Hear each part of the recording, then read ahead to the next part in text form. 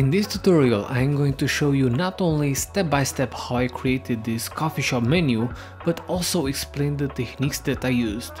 Coming right up.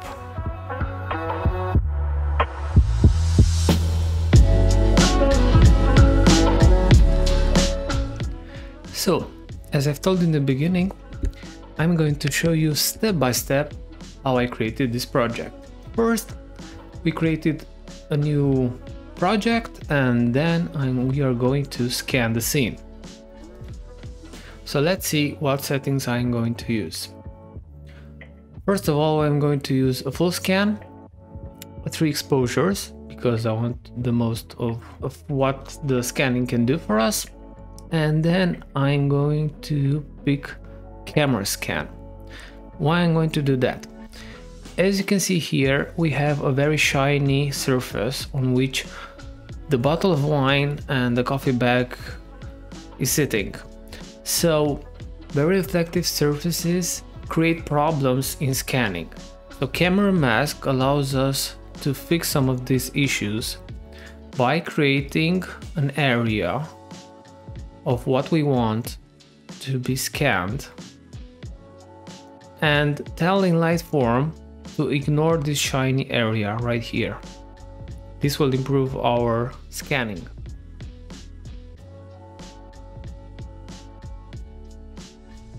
So this is the scan. Right now what we can do is assess what we have. And we can tinker with the brightness, the whole feeling and the effect edges. For me this is quite good. And as you can see here we have complete no information on the top and on the bottom as we would like, because we use a mask when creating this scan. Now the first thing before starting a project, in my opinion, is to have a plan, to see what you want to achieve at the end. For this project my inspirations were coffee shop's menu, as you can see in many places. And I wanted to create something more dynamic, because only projecting static coffee bar menu is not something that you want Lightform for. You want to take it to another level. And as you can see, I already created for this imaginary coffee shop. It's called Coffee and Wine. It's an AM PM menu, bar menu, and we are going to use it by creating an AM slide and a PM slide, and each of those will going to emphasize, the AM will going to be emphasizing the coffee menu, and the PM menu going to emphasize the wine menu. So first I'm going to import my logo for this imaginary coffee shop. One created with Photoshop and I exported transparent PNG, as you can see here. I'm going to open it, and here I am going to create a rectangle, position it as much as I can to be in the middle, and then I'm going to insert it right here. Now as you can see, we need to make sure that the logo stays inside the surface that we created. So for that I'm going to use Shift, and clicking on these corners I am going to reduce the size, but also make sure that I'm not going to distort the proportions, because otherwise this is what we get. So always use Shift if you want to minimize it. So for me, I think this looks good. I am going to use this as my base, and let's see how this looks. Great. So the plan is to, for the AM slide, there should be 2 boxes here, kind of similar, and one should be, for example, for the AM it will emphasize the coffee bag, it will have the coffee menu, and on this side we are going to put some video regarding coffee, because video is the most exciting and easy thing we can do in order to emphasize that we have a Lightform and not just a simple bar menu. So I'm going to see what my disparity map also has. So I'm going to click D, and as you can see I don't have very much data here, so I'm going to stick to my color. I'm going to choose the magic brush, focus here, and the plan is to create two surfaces, one for the bag itself and one for the label. So I'm going to start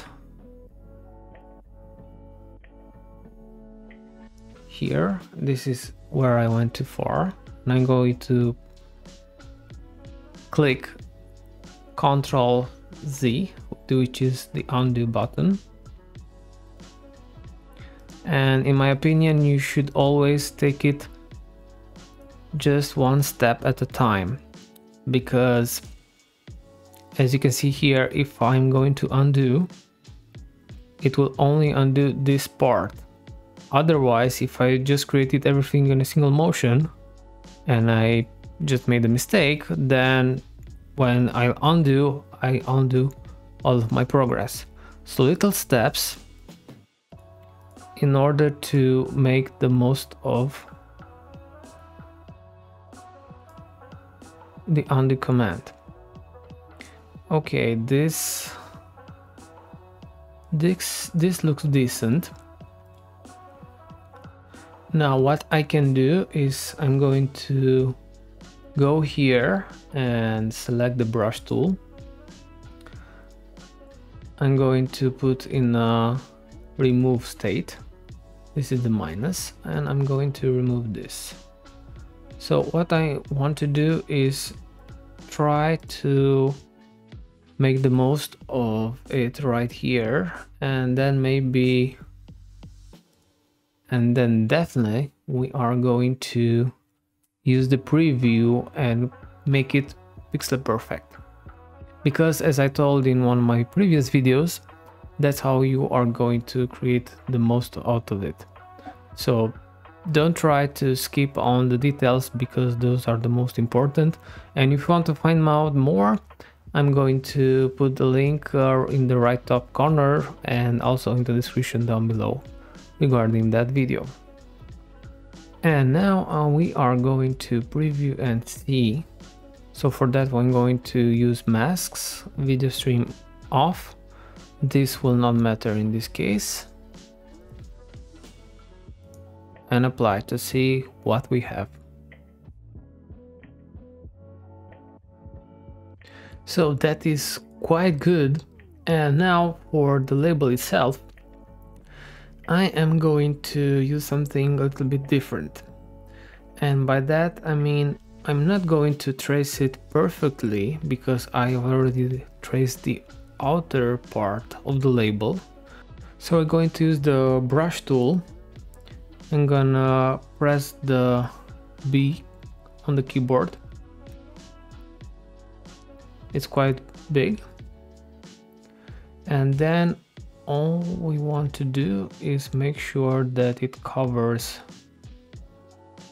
the area that we need. And we don't need to worry about the edges, because here is what we're going to do. We are going to put these surfaces also. This is very important, because we're going to work with so many surfaces. It's such a good practice to name them. So this will be our logo. This will be our coffee bag, and this will going to be our coffee label. And let's apply some effects. So as I told you before, we want to create highly impactful animations, but we don't want to make them to look nasty. we're going to want to look them as clean as possible. And for that, we are going to use one high impact animation and one very subtle, or in this case only one animation. If you want to if you want to keep the balance and how to create great projection mappings instead of only good ones, I'll link my other tutorial in the top right corner and in the description below. So for the bag, I'm going to use something that will pop. In this case, I'm going to use the Ganzfeld effect.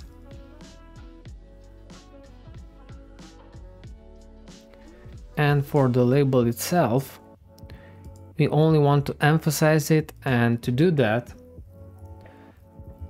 we are going to use a solid color. Now, why would we want to do that?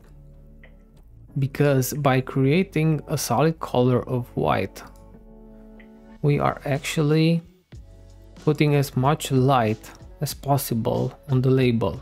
It's like pointing a flashlight to an object in order to emphasize it. It's the same idea that it's going on, for example, in theaters when they want to focus on one of the actors. And as you can see here, this is not great, but as I already told you before, because we created the coffee bag as good as we did, we can now move the coffee label beneath it, and this will make it work perfectly. So let's see what we created.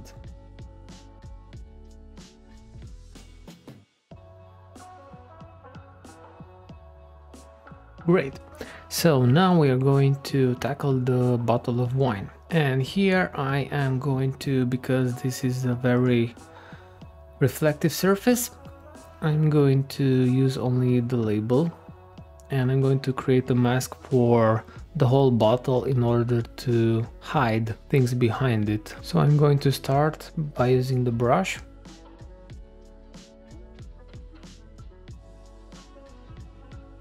Alright, so through the magic of editing, I created the wine bottle, and I also used the preview in order to make it as close as possible to the bottle itself. And then I created, using the brush tools, I created the wine label. And as you can see, they are not the same shape as the label itself, but here is the good part. We do not need to make it pixel perfect in this case, because the wine bottle itself is black, it absorbs the light, so our only concern is the left and the right edges. Here we only need to fill the label themselves with white, and we are good to go. As you can see, it's more than perfect. Now here is something a little bit quirky when it comes to the cork of the wine bottle. We can make it once again, or we can take advantage of something that was recently added to the Lightform creator. And that is also very important. Always save your file, because if Lightform crashes and you didn't save, you are going to lose your progress. So going back to the wine bottle, the cork, we are going to use intersect surfaces in order to create this area. How are we going to do that? So we're going first to duplicate the wine bottle surface, and then we are going to create, let's zoom in here, we're going to create a simple rectangle, just that it covers the top and the bottom, and also the left and the right side of the cork, and not go beneath here. So only this area, but make sure that it covers all of it. And now what we are going to do is we are going to intersect them. And what will that do is first go to this surface, and then see what it has in common with this one, and that will be our new created surface. So we are going to select both of these surfaces using the command or the control on Windows, and then we are going to select right clicks and select merge surfaces, and here under the path we are going to select intersect. Let's rename it and let's apply the same effect and see where it lands. So yeah, that's perfect. Let's preview this and see what we got. Great. So right now we have both of the effects. As you can see, they are the same theme, Gans field for the parts that are not important, and just solid white color for the labels in order for them to pop. This is also a design principle. You don't want to go with too many colors, too many mentions, too many fonts. Just stick to 2 or 3 and repeat them. That repetition is going to provide the coherent fact on your entire project. Now what we want to create are the 2 surfaces we are going to put either the menu or the video, and we are going to do them using another technique that I'm going to show you right now. So first we are going to select the rectangle tool, then we are going to come from, let's say, this spot. Make sure that we are not going beneath this, because here is where our table is, so leave a little room to breathe and go over the bag itself. This is not going to be a problem, something like this. And we want to create a border, but in case of Lightform we can't create borders. We don't have a specific tool to create them, so we're going to use a technique. First we are going to once again rename the surface.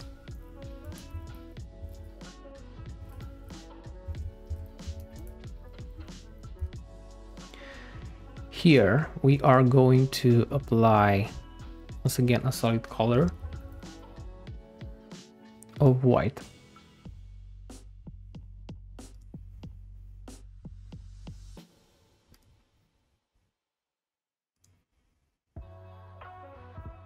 And once again, there is a question when you want to create a new surface and when you want to duplicate it. In this case, if you want to make it the same, only change 1 or 2 parameters, you want to duplicate. If you want to do something entirely different, maybe the best case would be to create an entire new surface. So here we are going to duplicate it using the right click, duplicate. This I'm going to name Coffee Inner.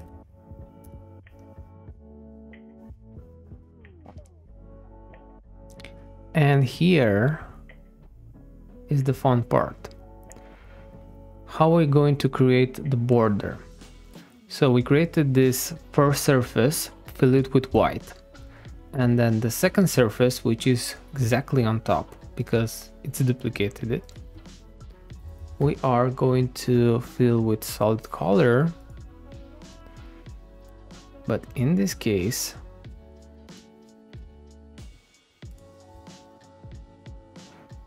this is my mistake. So because I duplicated the surface, I also get all the effects that are applied to that surface. So we don't need to put another solid color, we just need to change this to black. What this will do is it will just remove what we already did with the coffee outer surface.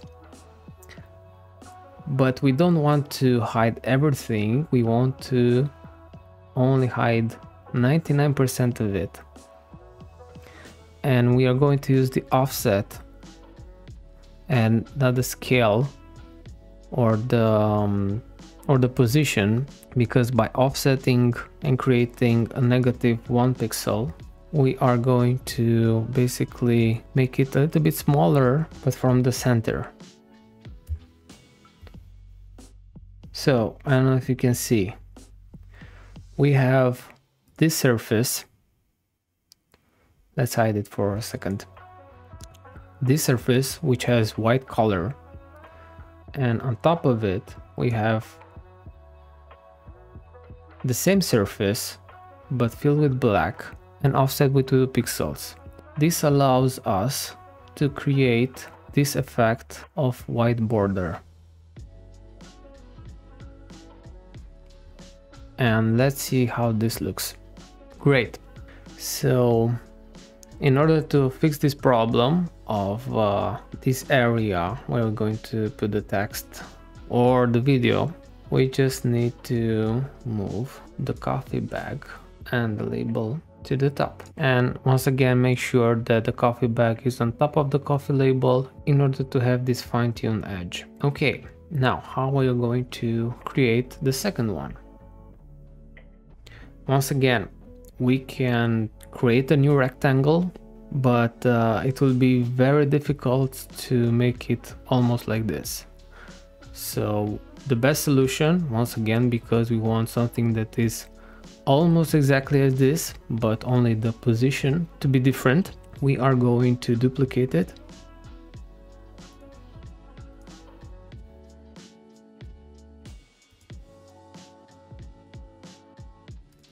Rename the surface. And then selecting the move tool, we are going to use the arrows and press shift and the right.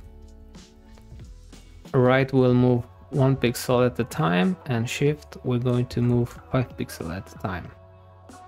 Make it look symmetrical like this. Now this is the wine outer, and once again we are going to duplicate it.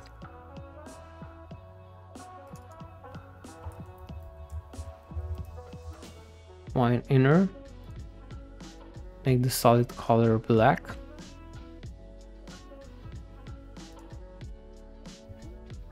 And then offset by -2 pixels in order to create the border. And once again we are going to move this to be below the wine bottle.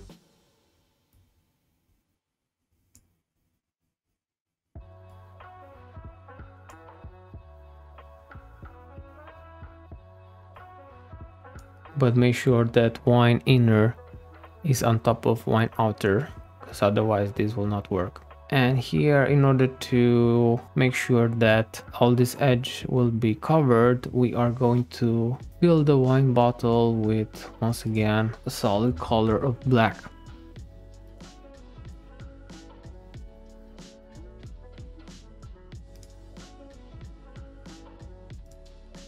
Save it, and once again let's see what we created. So this is looking dandy, and right now we can actually, because we have all the surfaces we're going to work with, we can duplicate the slide. Let's rename this coffee menu, and the other one will be wine menu. And once again we are going to name this slide. Now let's get back to only the coffee menu. Here we're going to hit this eye, and doing so we're going to disable the publishing of this slide, because we are going to focus only on this one. So in order to create our coffee menu, we are going to use our coffee inner surface, and we are going to apply to the surface itself, we're going to apply a text. We are going to align it to the right, make it smaller, let's say 70. And Another design principles when dealing with borders and limits is never put things right at the edge. Let them breathe. As you can see here, this does look very beautiful. So what we're going to do, we are going to change the y-axis. This is the vertical line, and let's go with 60, and for the horizontal line let's go with -40. And here we are going to create our first item. Let's say espresso $1. So I'm already seeing that the size it's a little bit too much. Okay, this looks good. Now once again, in order to create the other text, we can go here and make it once again, but we actually want the same horizontal position, only the vertical one to be different, and also the text. So we are going to put here this to be the espresso, so we know which text this corresponds to. Duplicate it here, let's say cortado, and cortado, if you don't know, is an espresso with very little milk foam on top. And in order to move it, we are going to change the y like this. Let's say $2. This is cortado, and we are going to do the same for the others.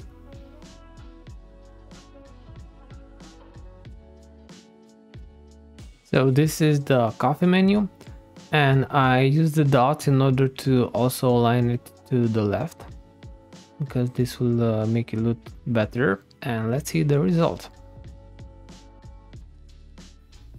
And in order to make this even more pop than a normal bar menu, we are going to leverage this part, which is wine inner, and we are going to apply a video.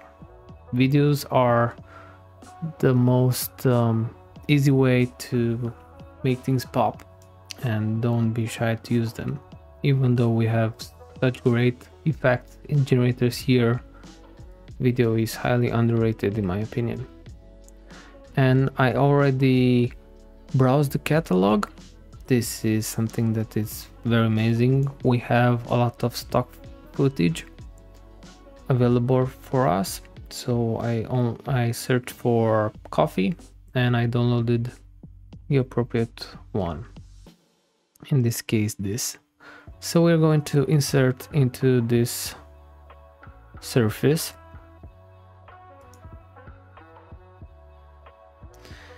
And here is something that we also need to take into consideration. This video is 25 seconds long, but this coffee menu is only 10.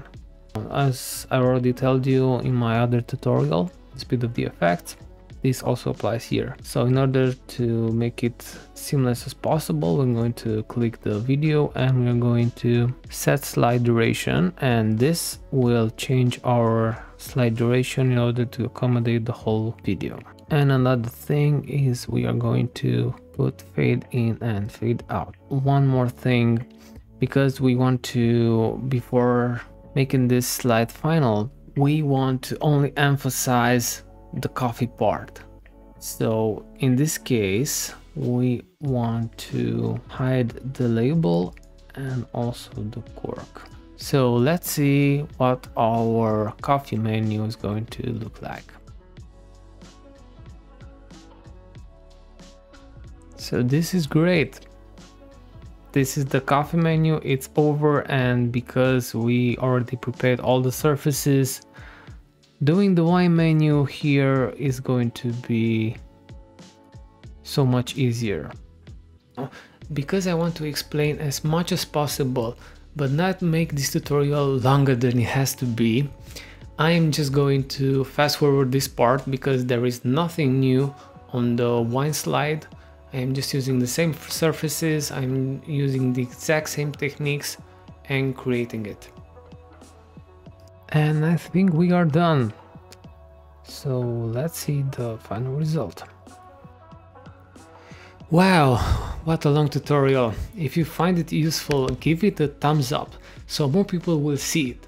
Also, tell me in the comment section what other Lightform tutorials you'll want to see next.